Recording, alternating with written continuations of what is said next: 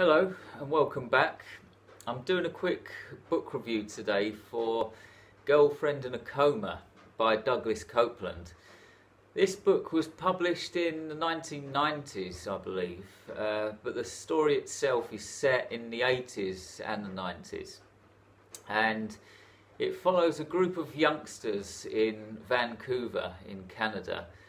And as the name suggests, one of the group, a girl, falls into a coma, and she falls into a coma after she starts having these weird, strange visions about the future. It's all very spooky and stuff.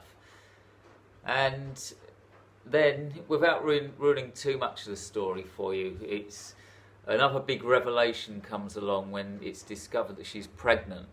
She's in a coma and pregnant. I wonder whether that's happened in real life before. I imagine it has. It's a strange one. And she actually gives birth whilst in a coma.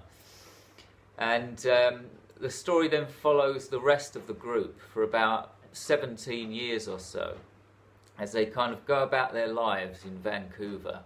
And this girl is still in hospital in a coma.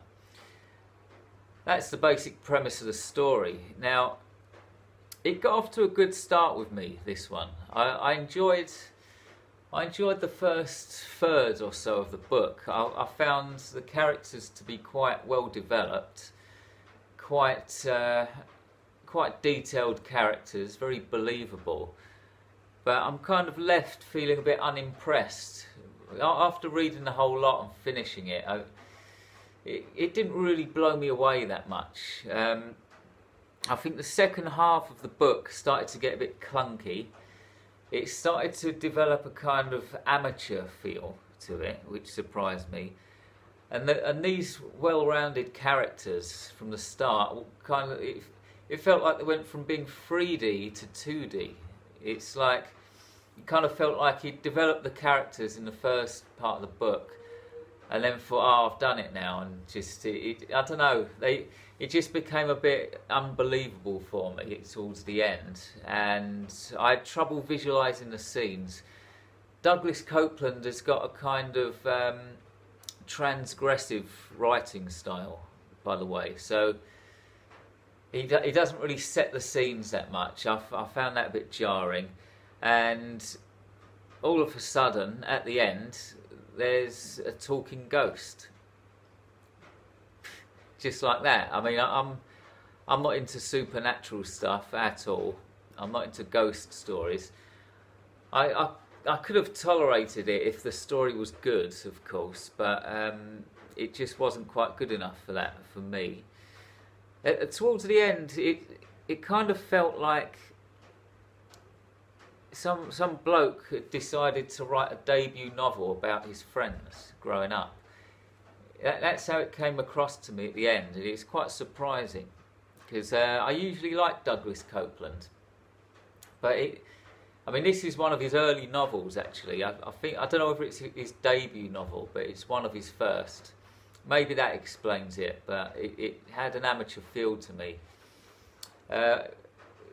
Some good points about the book.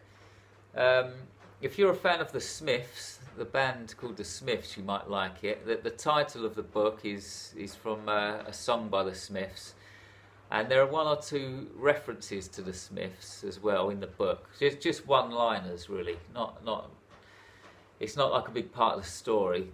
There's also a reference to the X-Files in the book, just briefly as well, but some people might appreciate that. And to be fair, there are some good observations about life and existence in this book. I quite appreciated that. They're kind of scattered throughout the book. However, it does lack the quality of his other books, or at least the ones that I've read. That the first book of Coupland's that I read was Shampoo Planet. I just happened to find it in a charity shop a few years back, and I was attracted by the front cover. And I really like that. That's a good book, Shampoo Planet. And then that led me on to Generation X and Generation A. I've read both of those. And then I read Worst Person Ever by Douglas Coupland, which is hilarious, by the way. I highly recommend that book, Worst Person Ever. This one, Girlfriend in a Coma, it just doesn't quite compare, in my opinion. It didn't blow me away like the others did. So it's a negative review, actually, from me for this one. I don't recommend this book. If you fancy checking out Douglas Coupland, check out Shampoo Planet or Worst Person Ever. I'm going to recommend those two books, alright? Thanks very much for watching. Remember, I've got a whole range of free books on Amazon and Barnes & Noble, Kobo, stuff like that. You can check those out. I've left links below for those. I'll be back in about 2 weeks or so with another book review. And in the meantime, try to have a great day on this coma-inducing, spooky, surreal rock we call Earth. Goodbye.